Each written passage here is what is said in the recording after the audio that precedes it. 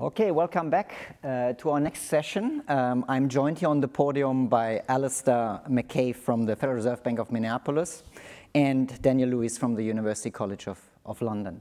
So we're going to have a second paper also after the lunch break.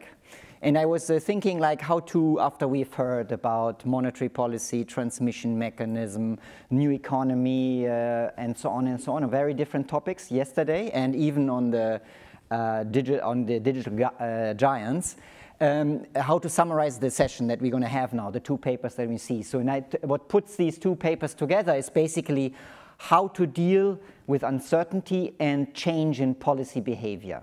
So the first paper actually will be about if policy rules change and how you can safely construct counterfactuals. Very important for researchers, but I say we can make the analogy to the agents, to the whole agents in the economy. And the second paper will be also on a critical question at the current juncture about how consumption is affected by uncertainty, but we will talk about this after lunch. So without much ado, I would ask Alisdair to present the paper. You have a short half an hour. Okay, thank you very much for the opportunity to share this work with you. So this is joint work with Christian Wolff. So the question that we're after here is how do we construct policy counterfactuals when we're thinking about a systematic change in policy? Now, the main data that we have on, say, how monetary policy works comes from policy shocks. The systematic changes in policy are contaminated by endogeneity problems. So we look at policy shocks to learn about how policy works, but then we want to think about constructing counterfactuals for the systematic component of policy. So the main way that people do this in the literature is to use a structural model with deep microfoundations. Okay, and the sort of workflow here is you would maybe estimate some policy shocks, get the impulse response functions, and then design your structural model to sort of match up with those policy shocks, and then use the model as a laboratory to construct the counterfactual for the systematic change in policy. Okay? We're going to propose something different. We're going to propose, in some sense, to construct the counterfactuals directly from policy shocks, okay, directly from estimates of the effects of policy shocks. Now you see I have directly in quotation marks there because there are going to be some structural assumptions. They're just going to be much weaker than you would typically do in a full microfounded model. Okay? So the heart of the paper is an identification result. Under these sort of weak structural assumptions, I'm going to say that impulse response functions to multiple policy shocks allow us to construct policy rule counterfactuals that are robust to the Lucas critique. Okay? Now, that result is going to point us to an empirical method that's going to say, estimate several different policy shocks in the data, and then combine them in a particular way to approximate the counterfactual under the alternative policy rule. So in the application that I'll show you, I'll use monetary policy shocks as identified by Romer and Romer and as identified by Gertler-Corradi to predict the counterfactual propagation of an investment-specific technology shock under an alternative monetary policy rule. Okay, so when does this approach work? So these are, in a sense, the conditions. I said there's these weak conditions that we need to impose on the economy. So you need to take a stand and believe that the data generating process has these two key features. First, that it's linear. And second, that the private sector only responds to the current and future expected path of the policy instrument. Okay? So that's what they need to know about policy. If you tell them the current and expected future path of policy, that's all they care about. So when I say the expected path, that follows immediately from the certainty equivalence property of linear models. So that's not very different from the linearity assumption. So let me explain a little bit more what this second principle means. So here I'm showing you as an example the standard three-equation New Keynesian model. So we have an Euler equation, a New Keynesian Phillips curve with a cost-push shock, and a very simple monetary policy rule at the bottom. So the counterfactual that we're going to be interested in is how would the economy evolve in response to this cost-push shock when we change out that last equation, that policy rule. Okay, so we're going to be thinking about changing the policy rule and thinking about constructing counterfactuals for how we respond to this cost-push shock. So the key feature of this economy, and I'm going to argue that this is true in a broader class of models, is that when you change that last equation, none of the other equations change. So that there's this sort of separation between a policy block of the model and a non-policy block of the model. So if you look at those first two equations, the only thing that is showing up there is the nominal interest rate. If we tell them the current and future path of the nominal interest rate, they don't need to know the last equation. Okay. So as I said, many models, many linearized business cycle models have this structure. Okay, so RBC models, New Keynesian DSG models, Hank models. When the linearized, most of those fit into this structure that I'm saying. So our argument really amounts to sort of a sufficient statistics argument. You have to take a stand that the model, the true data generating process, comes from this class of models. You don't have to say which one within that class, but it comes from this class. And then I'm going to say we can measure objects directly in the data and combine them to create the policy counterfactuals. Okay. So let me tell you when this method would not work. So what's sort of outside this class?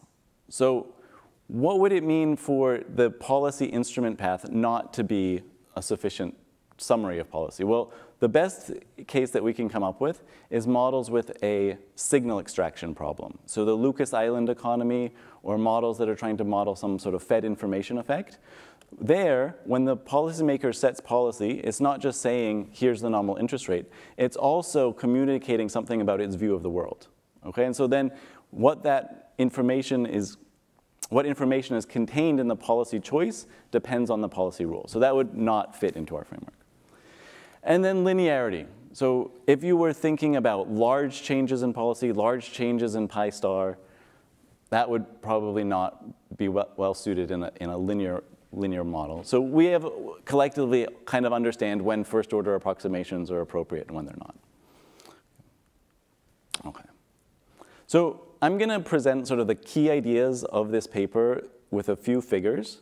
And so this is a little bit of a stylized example, but it's going to get most of the way to communicate what the method is. So imagine there's a cost push shock. So it's going to increase inflation, and under the baseline policy response, it leads to an increase in nominal interest rates. Okay? So one thing that's sort of important to understand here is we're going to measure things under some baseline policy rule, and then want to construct a counterfactual for an alternative policy rule. So when I say we've measured this, it's under this baseline rule. Now, the counterfactual for this example that we're interested in is what would happen if nominal rates did not respond to this shock. Okay? So now suppose you could identify a monetary policy shock that induced the exact same interest rate path as the cost push shock. Okay? So this is a contractionary shock, and it's here I'm just, for this example, saying it leads to a reduction in inflation. Okay? Then our identification result says that all you need to do to construct the counterfactual is subtract those blue lines from those gray lines, and you get the counterfactual. So subtracting this line from this line zeroes out the interest rate response. That gives you the desired policy response in the counterfactual. And then here we see that if monetary policy didn't lean against the inflation, inflation would have been higher. Okay? So this is a very kind of special example in that I've said you can identify this policy shock that has the exact same interest rate response as follows the cost push shock. Now, that would be very fortunate, but it's unlikely to be true. So with this linearity assumption, another thing that we can do is we can identify multiple policy shocks and take linear combinations of them. And these, if you add up these two policy shocks, you get the desired interest rate path and get back to the counterfactual. So that's really the identification result. We're gonna think about policy as really just there's a particular shock, and then the policy rule is summarized by this impulse response of the policy instrument. We're going to use multiple policy shocks to identify different types of variation at different horizons, combine them in the right way, to construct the counterfactual. Okay. Now, even with multiple policy shocks, I have 20 periods here on this impulse response. We're not going to have 20 identified policy shocks that we're able to combine to perfectly match this. So in practice, what I'm going to propose is that we use multiple policy shocks and find a linear combination of them that approximates as closely as possible the desired counterfactual. Okay. So hopefully that was clear. So now let me try to make it less clear. Okay, so what was special about that example was that it had a very simple counterfactual that we know the policy path from the get-go. In the counterfactual, the nominal rate doesn't move. A more general kind of counterfactual would say we have some counterfactual rule, and so we don't know from the start what policy path we want to implement. So I'm going to introduce now a bit of notation that will allow me to show how we would tackle that problem. Okay. So first, here's what we need to measure. Okay, so under the baseline policy, we need the impulse responses to our, say, I'm just going to use this cost-push shock analogy for concreteness. We need to measure how inflation and nominal rates respond to this cost-push shock under the baseline policy. So we need those two impulse response functions that I showed on the left of the previous figure. Then we want to think about a vector of policy shocks.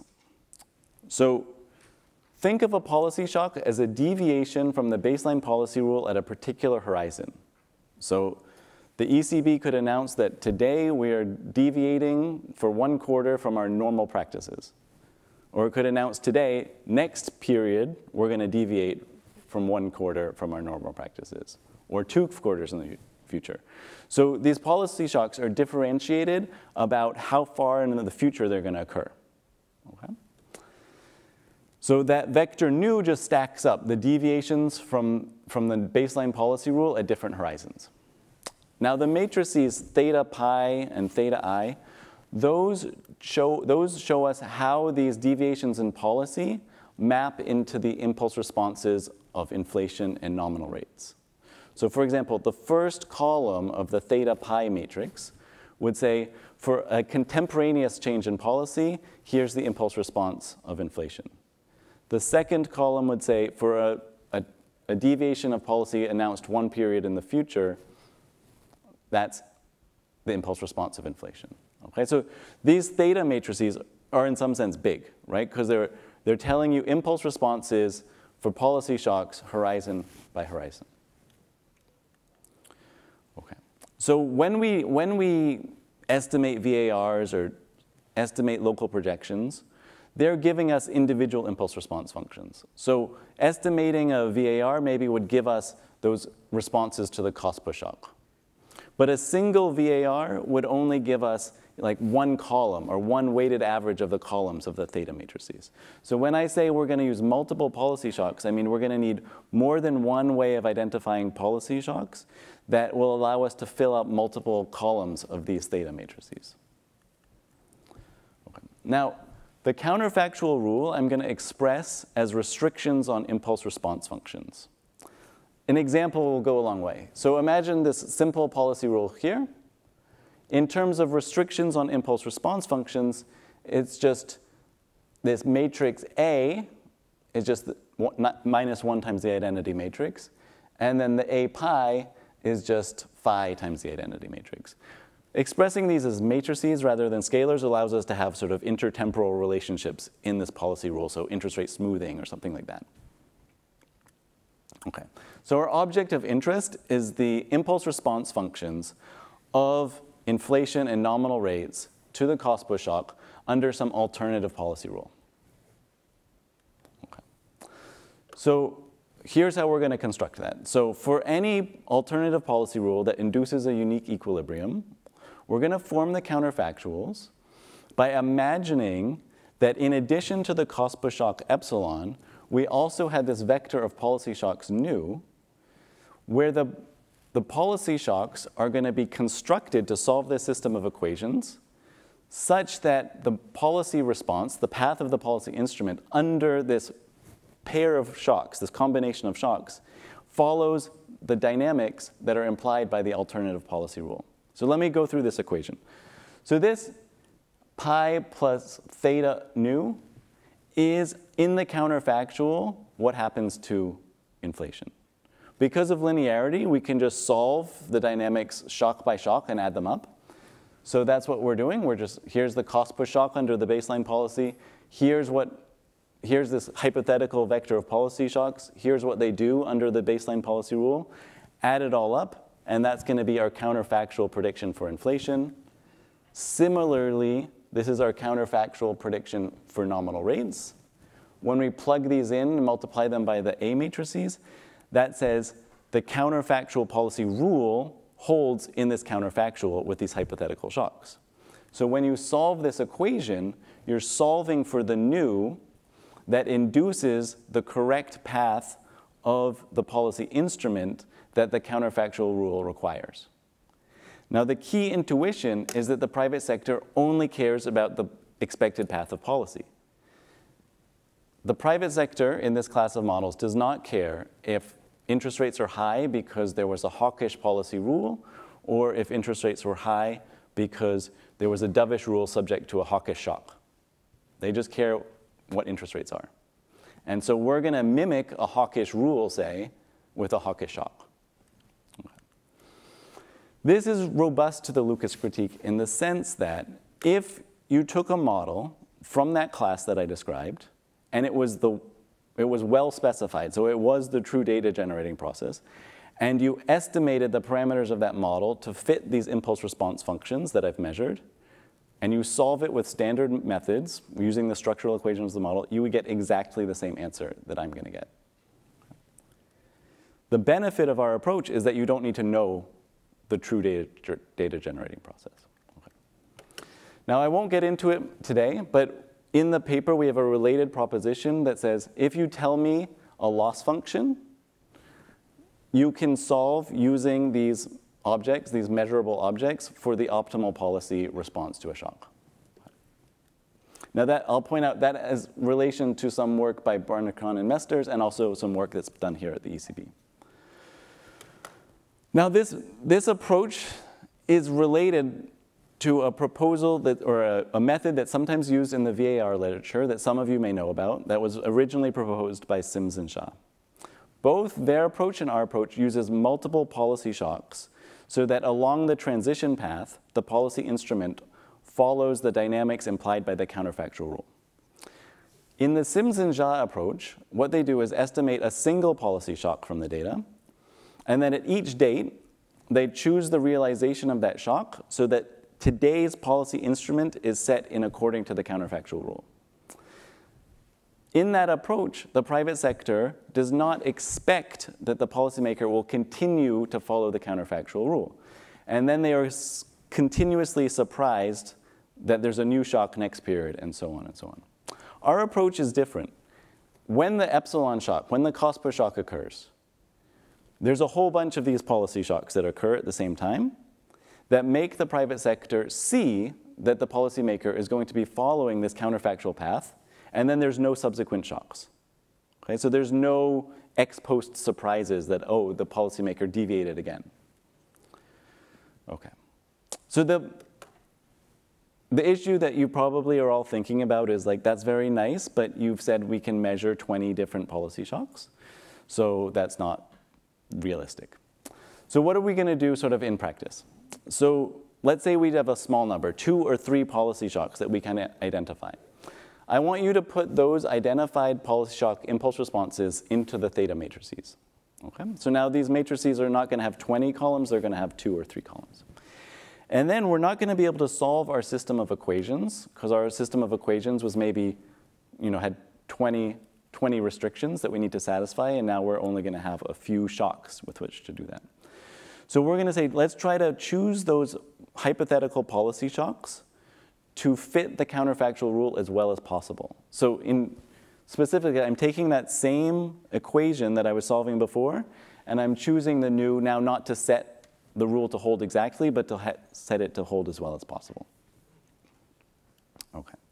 So it's sort of a question that depends on your application of whether or not the policy shocks that we've identified empirically allow for a reasonable approximation to the counterfactual rule that you're interested in. So I'm going to show you, in the remaining time, a few applications that will, say for these applications, we think it does a fairly good job.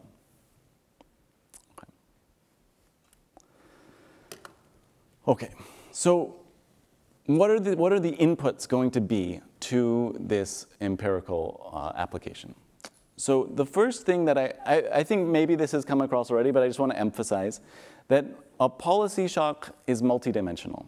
So if you read sort of the older VAR literature, there was this sense in that literature that there is one monetary policy shock, as if that a monetary policy maker could only deviate from their baseline practices in the same dynamic pattern every time. That's not the case. You could deviate in some short-lived deviation from the systematic policy, or you could deviate in some long-lived way, or you could not deviate today but announce that you'll deviate in the future. So there's many different ways that you can deviate from systematic policy. And therefore, when we isolate an instrument for sort of a deviation from systematic policy, we're isolating a particular type of deviation. And so what we're going to propose is that different approaches to identifying policy shocks isolate variation with different dynamic profiles. So in the application, I'm going to use Romer and Romer shocks and Gertler-Corradi shocks. And in our implementation of those two identifications, we find that Romer and Romer leads to a more transitory change in interest rates, a more short-lived deviation from systematic policy. And Gertler-Corradi leads to a more persistent change away from systematic policy. Has a more of a forward guidance component, if you will. So another approach, so we're going to use those two identification schemes. Another approach would be to go, say, to high-frequency data, and at each meeting, you would see that there's an innovation in the yield curve at many different points, and you could, meeting by meeting, try to separate out, is this a short-lived surprise or a long-lived surprise? So that would be another approach. I think it's a quite promising avenue, but that's not what we're going to do today. I'll just mention that, you can apply similar ideas to fiscal policy, and in the fiscal policy literature, there are estimates that look more at anticipated changes in fiscal policy versus surprise changes in fiscal policy, and that would sort of have a similar flavor. Okay, so for our applications, we're going to ask, how would an investment-specific technology shock propagate under different monetary policy rules? So the inputs are, we need the impulse response to the investment-specific shock. So we're going to use the identification of shocks by Benziv and Kahn. And then we need these two policy shocks, the Romer-Romer and Gertler-Corradi shocks. Okay, so we estimate those different impulse response functions. And here I'm plotting the response of the output gap, inflation, and nominal rates to the investment-specific shock under the baseline policy. So we're using US data, so the way you should think about this is, whatever the Federal Reserve was doing in our sample, this is the monetary policy rule that is sort of giving rise to this data. Then the first counterfactual that I'm going to show is for a policy that pursues strict output gap targeting. So if you see those dashed black lines, that's what the policy rule would like to do. Just zero out the output gap. And so that requires, in our approximate counterfactual, a more aggressive interest rate cut initially, which leads to a sort of persistently higher inflation response. Okay? Now you'll see here in this left panel that the output gap is pretty well stabilized after about a year, but in the first year, this approximation to the counterfactual does not fully implement the counterfactual rule that we would like to implement, which would be zero, right? So there's different interpretations of what's going on there. One is your approximation isn't good, right? You don't have enough richness in these policy shocks to be able to implement this approximate rule. Another interpretation would be, this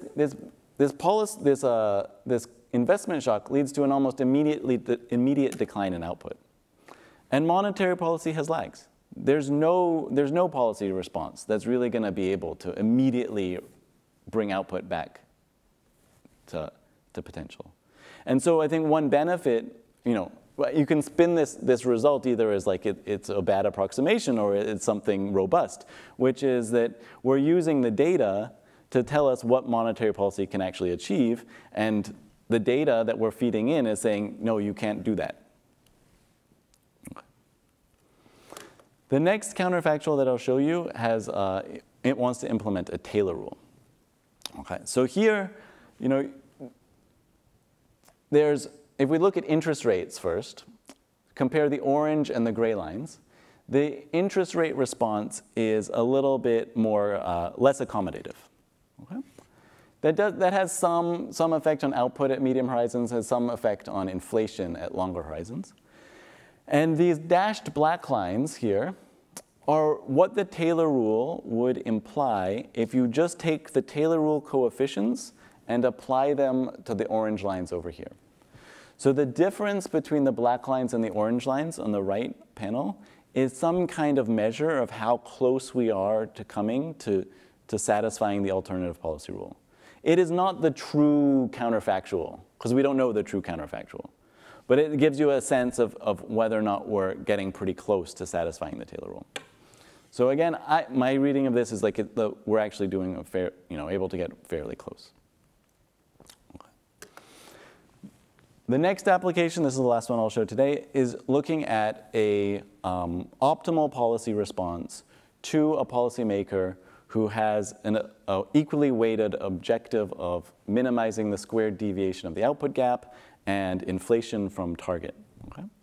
And here you would say that the interest rate response is a little bit less accommodative, but in terms of the output gap and the inflation responses, you would say there's not a big difference. So my interpretation here is that the Federal Reserve was doing fairly close to what this method would say was the optimal policy. Okay, so let me wrap up. So the key idea in this paper is that policy shock impulse response functions are sufficient statistics for policy rule counterfactuals in this class of models that I've described. So we think this matters for two reasons. One, it's a method that we can construct counterfactuals for these systematic changes in policy with making weaker structural assumptions than a deep microfounded model without violating the Lucas critique. And then I would argue that our paper has a little bit of a flavor of theory ahead of measurement. So for our method, it's really valuable to think about the whole dynamic profile of the policy response following an identified shock. And so when we go out and identify policy shocks, it's really useful to be clear on how persistent this policy shock is and the whole dynamic path, and having multiple estimates with different shapes that inform us about deviations in policy at different horizons. It would be like a really valuable ingredient to add to our method. So thank you very much.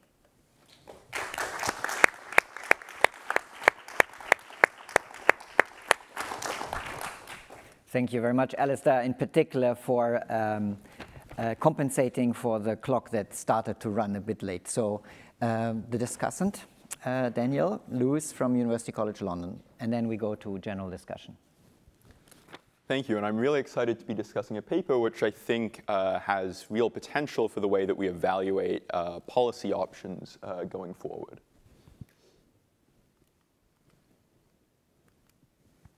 So as Alisdair told you already, I think the main focus of the paper is really to provide a novel approach to overcoming the Lucas critique. So as just a basic refresher, the idea behind the Lucas critique is that we can't really use the sorts of historical relationships that we can typically estimate from the data to draw reliable conclusions about the effects of a shock of interest under any policy rule besides the one that happened to hold in the data that we're using for estimation. And the real implication here is that the sorts of semi-structural models like local projections and VARs that we're familiar with using aren't going to be that helpful for allowing us to conduct policy analysis, because we think that agents' behavior would be different under these alternative policies, so the sorts of elasticities that we've estimated in the model aren't really going to be valid.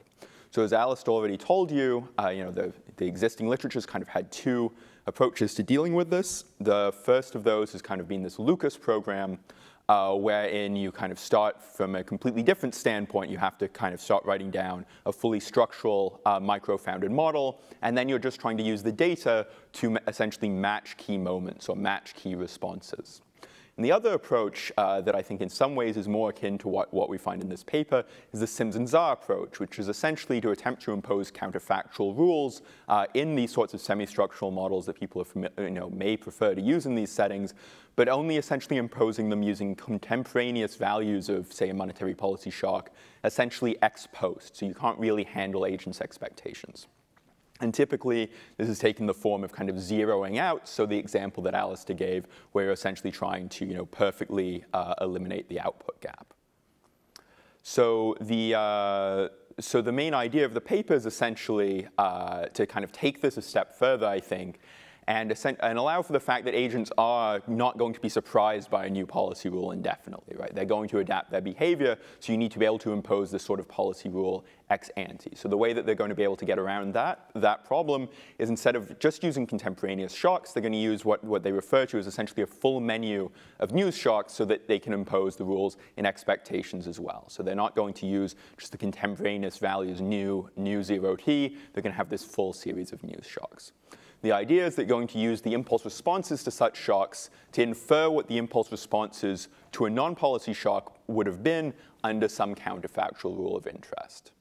So a similar example to one of the simple examples Alisdair gave in his presentation, I think is helpful to understand exactly the mechanics of what's going on here. And this is just a simple three-equation New Keynesian model that I know you've all seen many times before. I think the one kind of key deviation here you'll see in the Taylor rule is, instead of just having that contemporaneous monetary policy shock, you have this full set of news shocks that Alisdair's told you about already.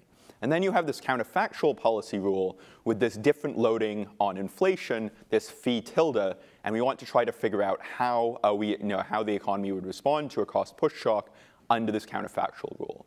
So given the features of this model, we actually have only two relevant horizons, which are going to give us just a system of two equations in two unknowns. The two unknowns here are going to be the contemporaneous monetary policy shock and the one period ahead news shock about monetary policy. So what you can see is constructed on the left side of this equation at the bottom of the slide is going to be the response of the interest rate to a trio of shocks, that cost push shock, and then these two new tildes.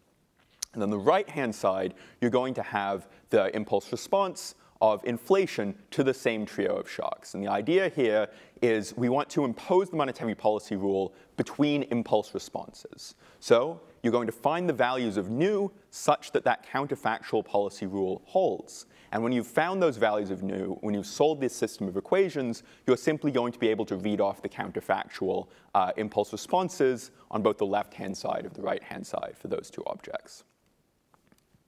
So that was a very simple example, but of course they go speak much more generally in the paper, and as Alisdair's already told you, there are really two key assumptions here. One is the linearity of the DGP, which I think, given the sorts of structural models and also the sorts of semi-structural models people are familiar working with, this doesn't seem to be too binding of an assumption. The one with maybe a little bit more traction is the idea that policy is only affecting private behavior through the instrument itself, and kind of eliminating some of the possibilities of signal extraction problems, as Alisdair's already told you. So the main result in the paper is going to take a very similar form to what I've just shown you in the simple example.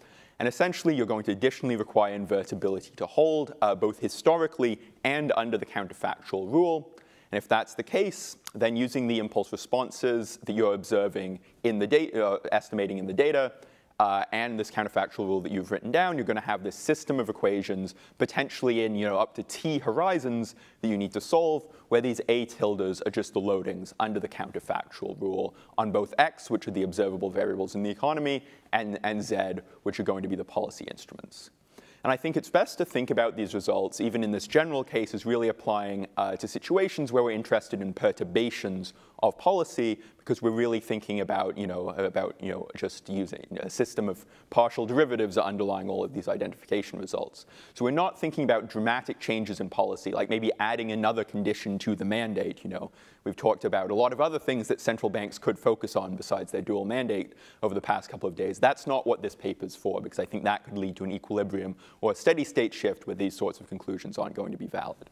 And it's also important to note, as Alisdair mentioned as well, that there's not really a scope for asymmetric information here, and I'll talk a little bit more about that later.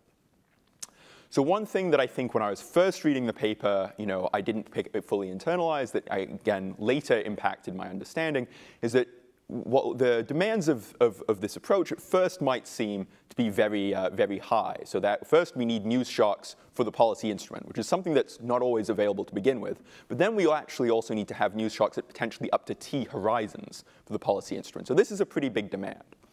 But a key point in the paper that I think is kind of, in the version I've read at least, is buried in a footnote, is that in practice, the shocks don't actually need to be news shocks. We just need to have linearly independent measures of the contemporaneous shock. And I think this was clearer in Alisdair's slides today.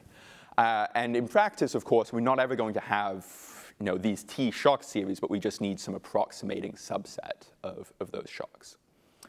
So the first thing that I want to kind of contribute here is really maybe an alternative way to think about some of these results, because the language in the paper, and I think the language in the presentation as well, is very much focused on the idea of a sequence of news shocks for kind of the purpose of theoretical motivation, because I think it's very nice. And also just the language is one of having an adequate menu of shocks to either impose or at least approximate a rule. But you can also think about this as an exercise in matching impulse response functions. So it's completely equivalent to instead just think about finding the linear combination of the baseline impulse response functions that's going to come closest to aligning the impulse responses on each side of the policy rule, or this minimization objective that they use for the approximation, which I write on the bottom of the slide here, with just slightly different notation to what you saw in Alisdair's slides. So why might it be useful to think about the problem in terms of impulse responses instead of shocks, since, as I've said, that's an entirely equivalent representation? Well, in that case, you're going to be able to tie in to an emerging literature on regressions in impulse response space. And you can find this in a recent paper in the QJE by Bonachon and Mesters, and also in a working paper that I have joint with Carol Mertens. So the idea of a regression impulse response space is instead of observations, you're going to have horizons. So essentially, you're regressing an impulse response path across multiple horizons on another impulse response path. Or indeed a set of impulse response paths. So the objective function that I wrote down on the previous slide is exactly equivalent to essentially an ordinary least squares regression that I've written here, where I'm using little h to denote, instead of observations, the different horizons of impulse responses. So here, the coefficient vector is going to be this bold S, which in the papers talked about as being the weight on the various shocks. But here we're thinking about it as the coefficient vector, the linear combination of the impulse responses on the right-hand side you're using to align with the left-hand side. So the problem here is very similar to that covered in my working paper with Carol.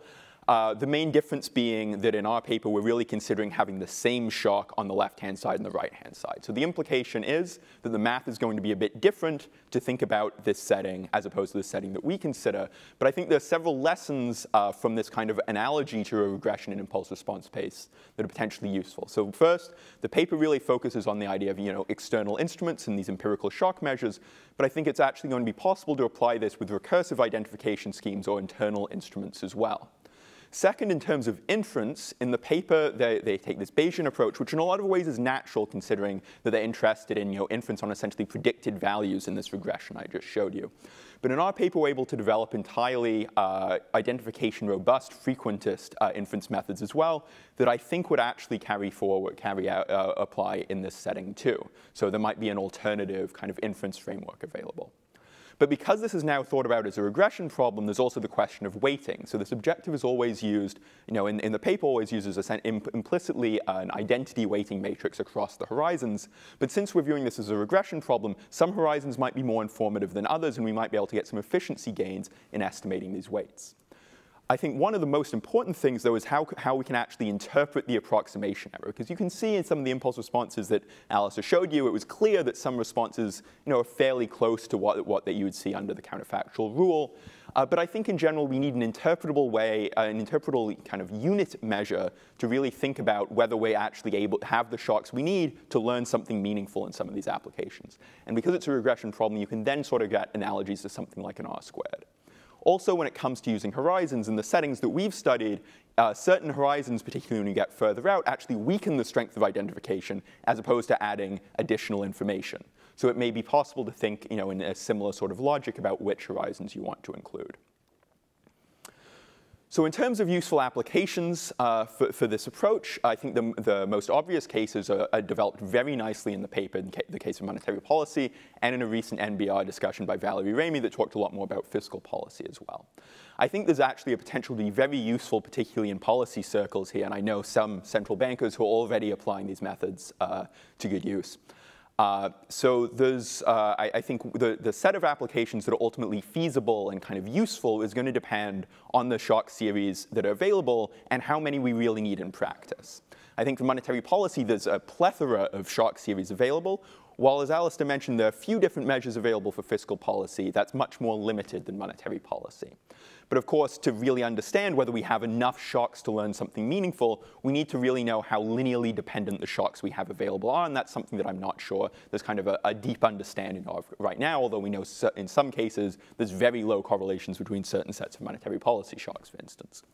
And as I've mentioned already, it will be very helpful to have some ability to have a well-scaled measure of this approximation error to help us interpret which applications we're actually able to come close to this true counterfactual implementation. Another point, seeing as we're now taking counterfactual rules very seriously when applying the results in this paper, is to what extent historical variation in policy rules in our estimation sample actually matters for the results that we're able to obtain. So if the Federal Reserve changed its policy rule many times during our estimation sample, does that affect our ability to learn here? So a final point that I want to continue with is also which shock measures do we want to be using? So as Alisdair alluded to, one of the conceptual challenges here, well, maybe not a challenge, it depends on kind of your stance in this debate, is whether it makes sense to think about having there be many simultaneously valid monetary policy shock series, and this is kind of the whole Sims-Rudbush debate from several years ago. One alternative to sidestep this issue entirely, as I think Alisdair started to mention with the GSS paper, is to think about using internally consistent multidimensional shock series. And a particularly prominent example is the recent Swanson set of 3 monetary policy shocks. But as we've talked about asymmetric information in these signal extraction problems, I think we want to be particularly careful not to be using shock series that are actually contaminated by central bank information effects. So we've learned a lot from Peter's recent paper with Marek Jarosinski about this.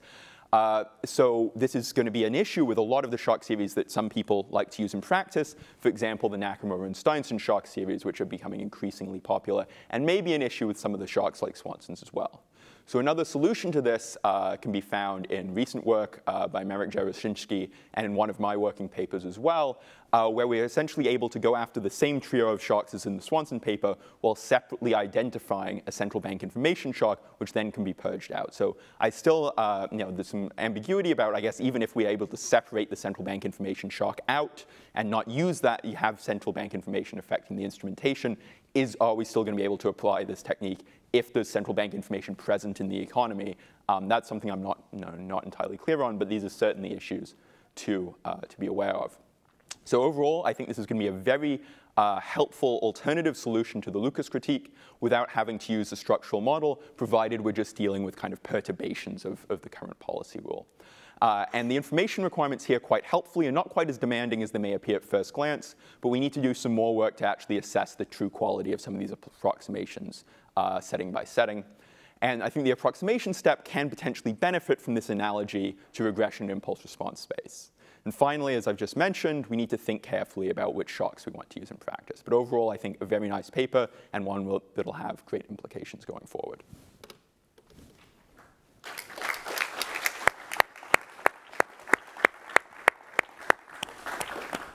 Thank you very much, Daniel, and marvelously and on time as well. Thank you so much. So I think we should first give an opportunity to Alisdair maybe to respond quickly to some of the points. Sure. Well, thank you very much for a very helpful discussion. I totally agree with everything he said. I view our paper as really a theory paper. It looks like it's some econometrics paper or something, but it's a theory paper. And we're trying to say, what is it that we need to know to construct a policy counterfactual that's robust to the Lucas critique? And exactly how you're going to implement this idea, there's a lot of choices to make. And I think phrasing it in terms of regression and impulse response space probably is a more intuitive way to describe the actual method. I think that our challenge in this paper is convincing people that this is okay. And so that's really like the main focus that we're trying to communicate.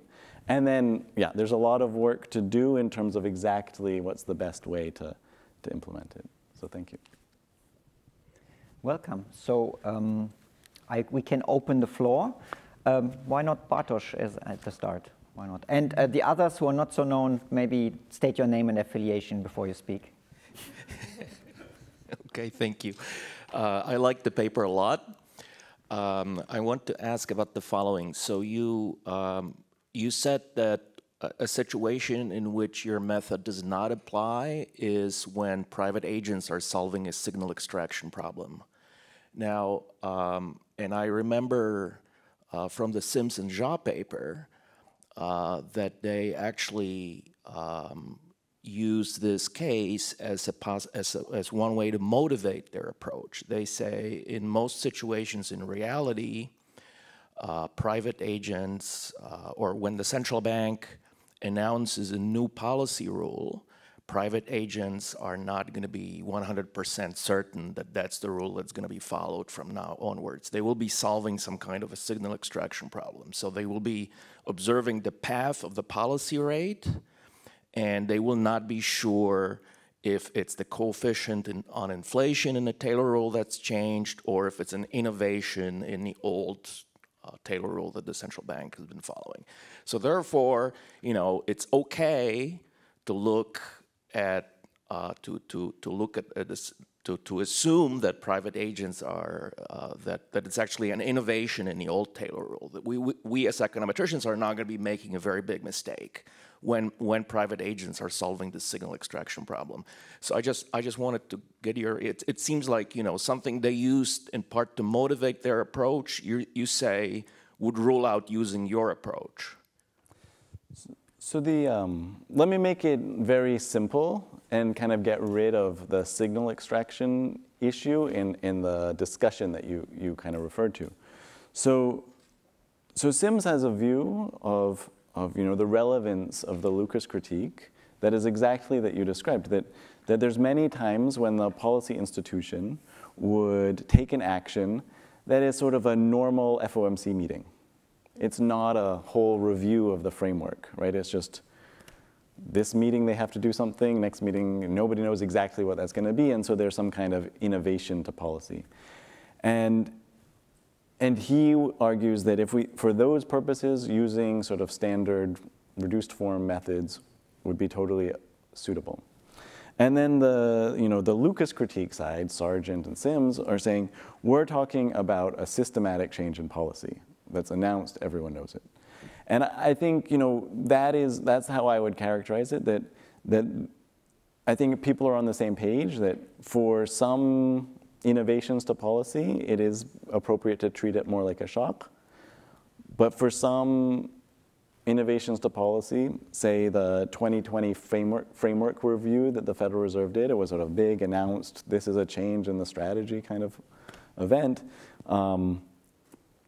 That is not just a normal policy shock. And so the sort of structural solutions that we come up with fit more, you know, in the sort of traditional approach, Christian Eichenbaum Evans type of approach. You know, those are solving for the framework review type of policy change. And so it's sort of, you know, the use cases of those methods that we're trying to compete with, if you will. Michele Lenza. I also like a lot this paper. I have two questions. So the first one is more a clarification. So I wanted just to make sure that I understood. So for your method to work, you do need to know at least the current policy rule. So the policy rule that it's followed in this moment by the central bank. Otherwise, you cannot write those minimizations. No, that fortunately we don't need to know that, because there would be no way of summarizing like a policy rule for existing policy institutions. What we need to be able to write down is the alternative policy, the counterfactual rule, because we need to know what we're solving for. But you don't need to be able to summarize the existing rule in any simple way. And thanks. And the second one is about the type of shocks that you would ideally choose for this method. So, is it a requirement that the shock has an effect on the policy instrument? For example, if I take the three shocks that Daniel were talking about, this Gurkainak-Swansson shock, which by the way have been also derived for the euro area, and they're available in a database on the ECB website. So the third shock is a QE shock, and is actually meant not to change the short-term interest rate. So that shock would not apply, I guess, for your method. So you would only look at the shock to the short-term interest rate and the forward guidance shock. Well, I would think that if QE is relevant to the private sector, then it's going to have, is part of the policy setting that the private sector cares about. And you would need to think about policy as not just interest rate policy, but also balance sheet policy. And then that shock would be relevant. In my examples, I assumed it was just nominal rates that mattered. But, if the premise, I guess, of the question is that balance sheet policy also matters, and then I think you could potentially expand the definition of the policy instrument to also include measures of balance sheet policy and use that shock too. Another question right behind. Morten Raven. Okay, so two questions. One is something that Daniel mentioned as well. The extent to which you could use, like if there were instances where we knew there was a change in the rule, the extent to which you could use those as extra information. The other one, okay, yeah, this just, I'm not sure about your method, but when you do the counterfactuals, they have to be, I guess, under the maintained assumption of having a unique equilibrium. Is there any way of checking that? Like, it would seem to me that that might not be so easy to check without knowing the full structural model. So, I mean, I could see this would be very tempting for a policy institution, like, let's do this alternative, and then, okay, it looks great, but maybe under that alternative there are many other equilibria. So on the first question, so if you knew the dates when the policy rule changed, then that would be very useful, and that would provide extra variation in the data that you could use to learn about the effects of policy. If you're not sure of the dates, I think that complicates things. I think you would have to empirically try to infer these breakpoints. So I think, in some sense, variation in the historical period in the policy rule probably is helpful, but it does lead to complications. On the uniqueness question, I think just from writing down, the assumptions that I've stated, it's hard to say exactly when, your counterfactual rule will lead to uniqueness or not. So I think the way I would approach that is I would think about this class of models, structural models, that I'm contemplating, and I would want to think about policy counterfactual rules that had a high degree of confidence that in many of these models in this class, we're going to lead to unique equilibria. And that's how I would assess that question. There's another question by Francesco Lippi. Hi, Francesco Lippi.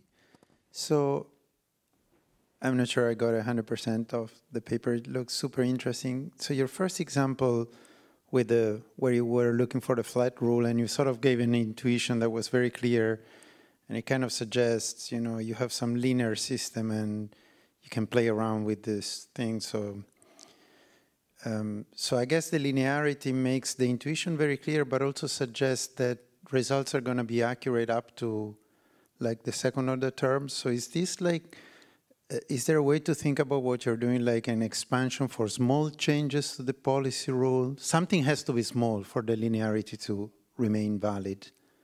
In which dimension exactly is this? Is this like small perturbation, like the discussant was suggesting with respect to the rule parameters, right?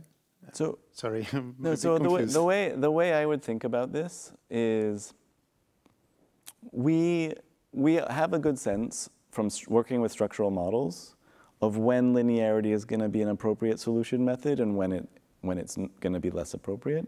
And I would use that intuition that we have from years of working with structural models to think about when assuming that the structure of the economy is linear is relevant to this method. And so for me, the way I would sort of summarize that is we have some dynamics of the economy.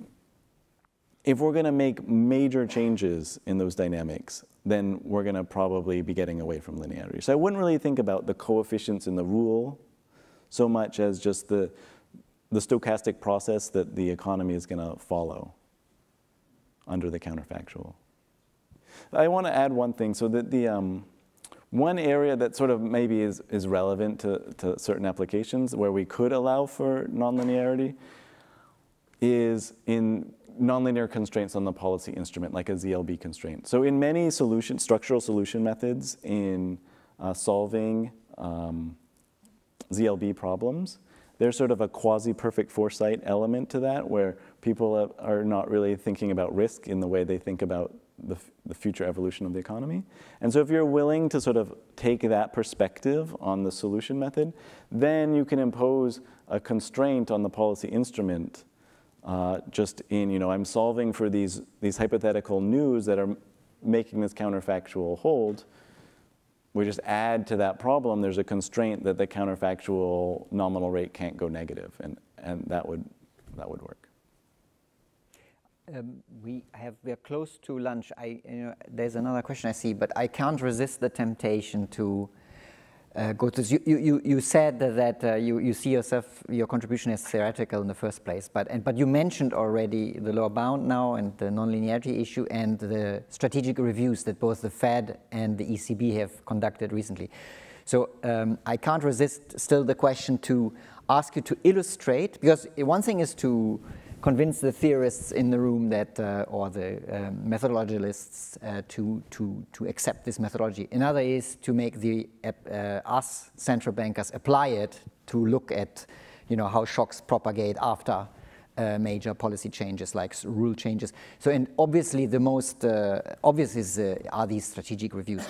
Could you illustrate what we can learn from what you did for how to look at how the economy behaves after our strategic reviews? The Fed one, which did a form of average inflation targeting as a result, and ours, which maybe was a bit more on the side of an asymmetric reaction function with some smoothing and so on.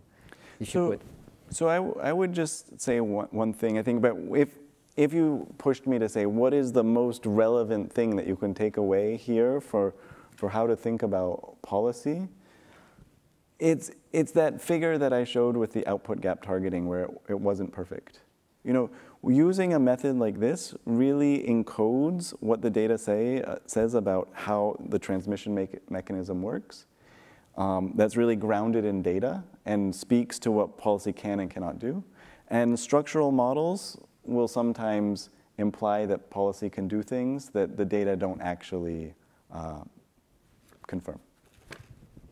Thank you. There was one more. I mean, we are out of time, but I'm willing to take one more. Is it Peter? Was it you? Okay. So, there's another one. Okay. Yeah, Drunsley, ECB.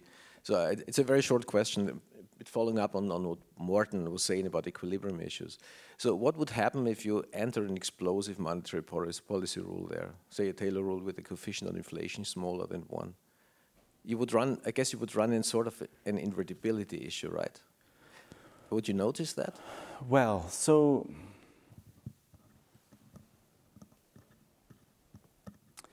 you would not, with these methods, what you are going to recover is what's sometimes called the minimum state variable solution. So encoded in the method is some sense that ultimately we're going back to steady state.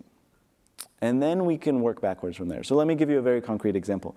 We can solve the problem of like a zero policy response to the cost push shock. We know that in a structural model, that's going to lead to indeterminacy. So what the model is going to give you, or the method is going to give you, is going to say, Suppose the policymaker announced, for this shock, we're not doing anything, but for any off-equilibrium thoughts about explosive inflation, we're going to respond strongly. Right? That's what you're going to get out. We have a long lunch break, so I'm willing to take 2 or 3. No, we can't, because okay, there's one from here, so.